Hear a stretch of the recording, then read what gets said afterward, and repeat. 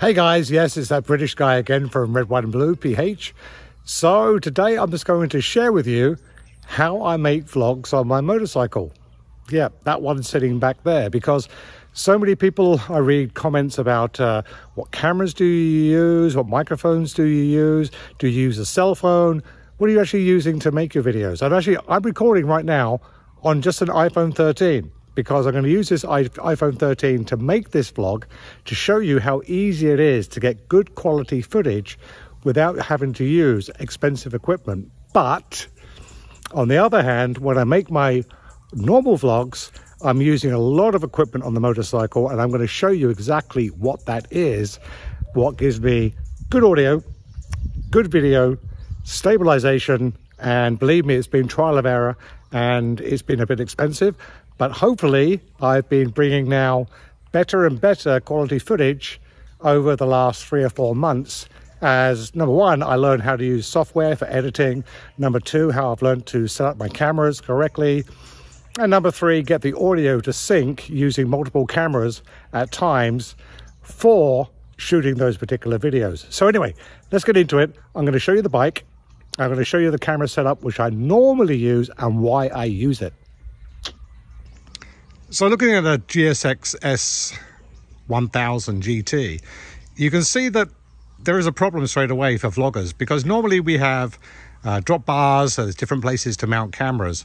This bike is quite sleek in design with lots of fairings, so I did have a bit of an issue about where I'm going to mount my cameras, but you can get over that by using the right equipment. So if I start to walk towards the bike, one of the first problems I had was, where am I going to mount my forward-looking camera? And so I'm showing you exactly where it is. I did not want to put it behind the windscreen because you get glare coming through and that will go into your lens and spoil a potentially great video view. So I actually was in Australia a few months ago and I found this clamp. Let me just get out of the shadow. I found this clamp from GoPro, which goes up to this stem and then also onto the camera. And this can be moved anywhere I want to actually place it. So for a perfect forward view, I put it right there. And even if I come from a rider's position, so I'm sitting on the bike and I'm sitting right about here, my hands are on the handlebars about here, is it an issue for me to push the play button or the record button on the GoPro? Not an issue at all. One push, and I had the volume high. I can hear it through my helmet. It goes beep, beep, beep. I see a red light come on. I know I'm recording. The only issue is if you are in heat, and here it is tremendously hot. If you stop the bike and you don't have the breeze, the cameras will overheat and they will shut down. So I try not to record while the bike is stationary too much.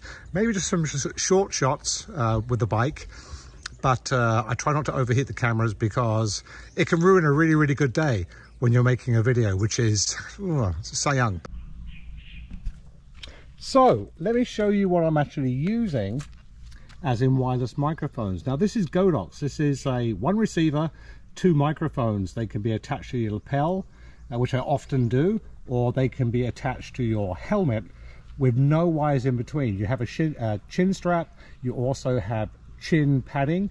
It clips on really, really tight and gives you some great audio.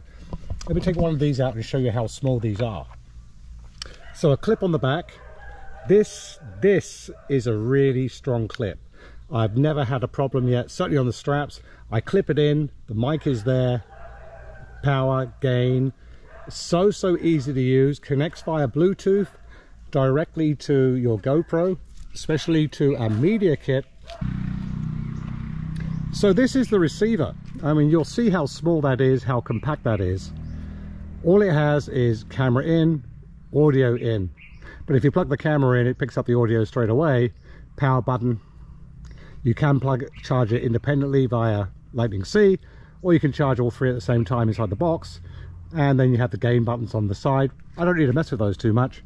All I do is I place the camera, or should I say, I place the receiver directly on top of the media kit, which goes with the GoPro 9, 10, 11, which is basically this sort of housing which the GoPro camera sits inside. Then Bluetooth directly to my motorcycle helmet, and I don't have to worry about any single wires.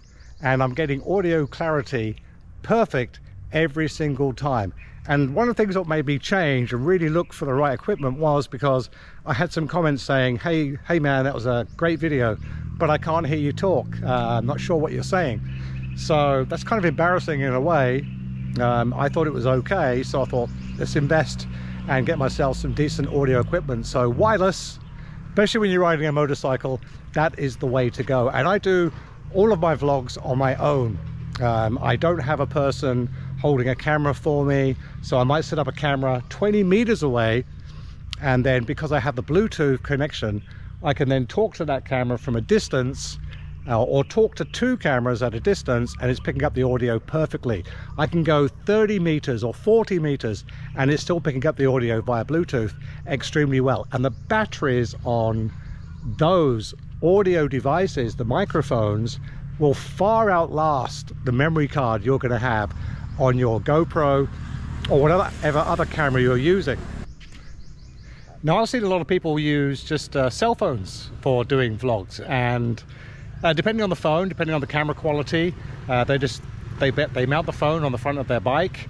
They just put in the regular microphone earpiece, and boom, off they go on the bike. They do a ride. Yes, it might be forward looking, maybe they'll switch the camera view, it might be backward looking for a little bit, but they get some great quality. It's amazing. You can do it on a very, very low budget, or you can spend some money if you want to make some serious vlogs, something which is entertaining, can be watched in high definition on a TV. But it's not that hard to do. A little bit of time, a little bit of investment of your time, well, actually a lot of investment of your time on the editing. It's not just a case of going out there and shooting, it's a case of then going back and then downloading everything and stitching videos together, getting the sound correct, getting the lighting correct, because of course every condition you actually shoot in, the lighting changes constantly. And if you look at me right now, well, I talk about the heat here in the Philippines. I am sweating like a racehorse after a derby. I'm telling you, it is so hot. I was using my iPhone earlier to record this video, which I wanted to do the whole video on an iPhone to show you. It overheated. It overheated in 5 minutes. And that's because the sun was just hitting the back of the iPhone case was black, and boom, she went out. And there's a very good chance that this GoPro, because I'm holding it, there's no breeze, this GoPro could actually cut out on me pretty soon. So I want to try and get this done as quick as I possibly can. So there you have it, guys. That's part of what I use for the bike. But what I also carry for the bike, I'm going to show you, which I've put over there for now because I didn't want to spoil the view of the bike. I love that bike. I love the color. I don't want to spoil the view of the bike showing you the camera setup, but other things I carry in the bag. And the bag is the backpack I carry when I go off and do my shoots around Luzon and northern Philippines. So let's go and have a look what's also in that bag. So I mentioned about what's inside the bag. Well, there's a lot actually.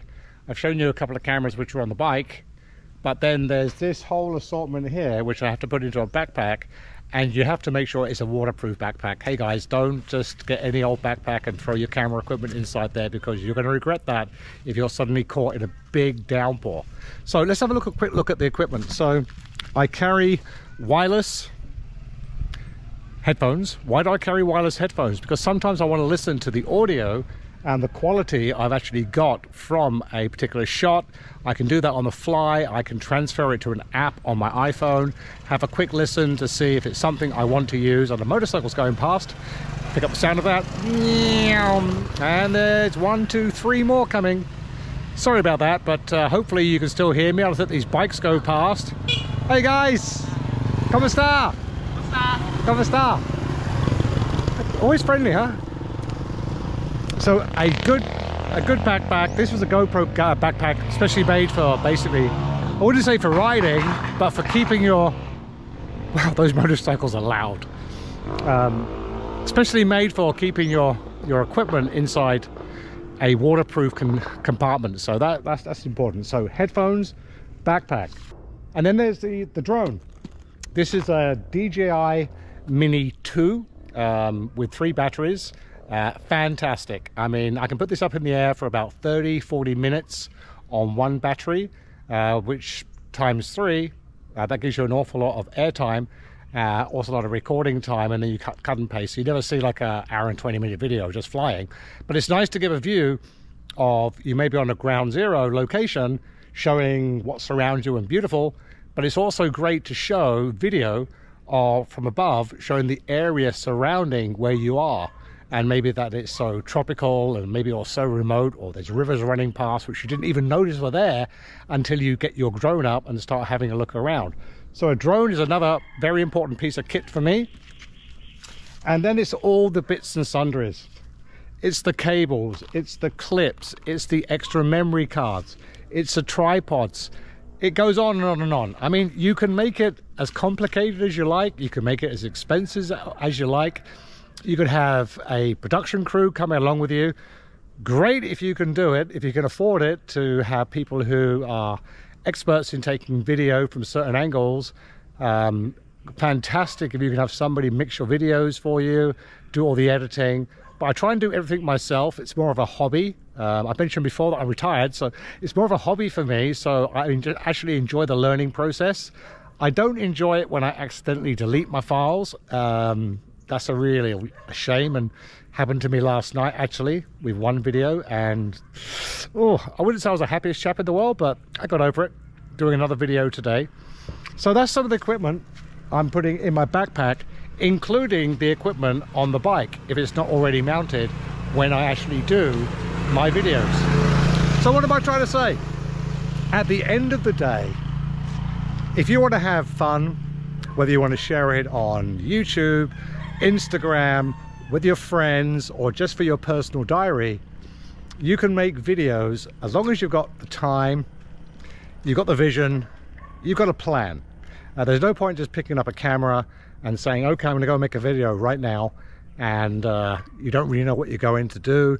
It's gonna look a little bit chippy, choppy, not so great. Maybe there's no flow, there's no purpose to the video. Hey, but whatever you want to do, you can do it with a cell phone, you can do it with a very, very cheap camera. There's some great cameras on the market. My preference is GoPro because of all the accessories which fit the GoPro perfectly. That's my choice. And I find that I get the best results from that. I could go steps up, but I'm not ready for that yet. Maybe in years to come, health being well, then I'll bring you some even better quality footage. You never know. Maybe one of the kids around here, when they retire, might get them to carry my camera for me and learn how to do videography. Let's see. But I'm enjoying it, and I hope you guys are enjoying it as well. A cell phone point and shoot. No, there's a little bit more that goes into it. So it can be a sports bike, it can be a touring bike, it can be a scooter. It doesn't really matter. If you have the passion, you have the drive, you have a message you want to get across, or you just want to have fun, go out there, enjoy your vlogging. Hope the weather stays good for you. Hope you don't end up sweating quite as much as I am right now, but just have fun with it, because that's what it's all about. If you don't enjoy what you're doing, find something else. I've retired. I've been vlogging now for nearly 5 months, and I've been learning a lot along the way. So I'm going to carry on vlogging. I'm going to carry on bringing you material. If you like it, push a like. If you want to see more content, hit the subscribe. But I'll always be there for you guys. I'm enjoying myself, and I hope you're enjoying what you're watching too. All right. From the British guy, red, white, and blue, you guys take care. Ciao, ciao.